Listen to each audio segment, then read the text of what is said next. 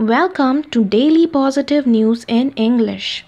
Life is brighter when your thoughts are positive. Let's have a look at today's positive news. Positive news entertainment headlines. Salman Khan takes horse riding lessons for Tiger Zinda Hai. Priyanka Chopra's secret holiday destination revealed. Sushant Singh Rajput and Karan Wahi go exploring in New York. News in detail. Bollywood superstar Salman Khan has started taking horse riding training for his upcoming film Tiger Zinda Hai. Filmmaker Ali Abbas Zafar, who is directing the movie, took to Instagram on Monday to share a video of the Dabangg star taking horse riding lessons. Last evening, Priyanka Chopra posted the snapshot with mother Madhu and brother Siddharth and wrote, "Posers. PeeCee, who celebrates her 35th birthday today, is said to have taken off to an island destination, but those in the know state the Chopras are in Maldives." Actors Sushant Singh Rajput and Karan Wahi are living it up in New York, where they recently attended IFA. Karan took to Instagram to post a fun picture of them chilling at the Statue of Liberty. Positive news national headlines. Venkaiah Naidu is NDA's vice presidential candidate. Devendra Fadnavis orders polluted water bodies to be notified as tributaries. Maharashtra school buses off-road from August 1st. NITI Ayog plans to develop marine fisheries. News in detail. Information and Broadcasting Minister and senior BJP leader M. Venkaiah Naidu has been nominated the ruling NDA's vice presidential candidate. BJP President Amit Shah announced in New Delhi on Monday.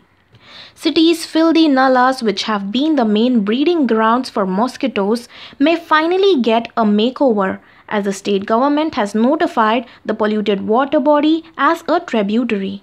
The decision came after activists met Chief Minister Devendra Fadnavis on July 15th to discuss protecting the city's rivers and the environment at large. Over 8,000 school buses in Mumbai will go off-roads from August 1st, as the School Bus Owners Association will go on strike to protect contradictory norms by the state. The association says while the centre has banned vans as school vehicles, the state's RTOs continue to issue permits to such vehicles. The NITI Ayog has asked the Central Marine Fisheries Research Institute in Kochi to initiate a string of programs for the development of marine fisheries in the country. CMFRI Director A. Gopal Krishnan has been asked to prepare a National Marine Fisheries Index (NMFI) to derive a comparative picture of marine fisheries development across maritime states. Positive news international headlines. Pakistan considering giving Kulbhushan Jadhav's mother visa. Show strength and unity, British PM Theresa May tell ministers. News in detail. Pakistan on Thursday said it was considering India's request to grant a visa to the mother of alleged Indian spy Kulbhushan Jadhav. But New Delhi said it had no knowledge about this. The Indian government said it had no information on Pakistan's move. Prime Minister Theresa May told her ministers on Tuesday to show the strength and unity Britain needs, and to keep discussions private, blaming hostile briefings to journalists on colleagues who are not taking their responsibilities seriously. Positive news sports headlines. BCCI appoints Bharat Arun as bowling coach. News in detail. The BCCI on Tuesday announced the appointment of Indian batting coach Sanjay Bangar as the deputy to head coach Ravi Shastri and Bharat Arun as the bowling coach of the Indian cricket team. Both the appointments were made for a 2-year period till the 2019 World Cup.